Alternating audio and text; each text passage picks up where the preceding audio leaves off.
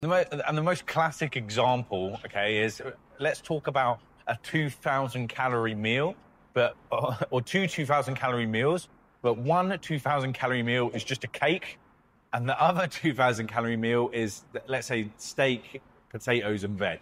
Okay, if you are consuming the 2,000 calorie meal of cake, it is low protein, it is low fiber, it is low satiety. You're going to get hungry again soon. You're going to have blood sugar swings in response to eating that cake. And if we compare it to the steak meal, it is high protein, it is high fiber, it is high in micronutrients. It's going to provide you with stable energy and fullness. It's the same amount of calories, but is drastically different outcomes. And it doesn't take a genius to work out which one, if eaten consistently, is going to set you up for a great result and a great physique, and which one is going to contribute to poor shape, really, if consumed consistently for a period of time.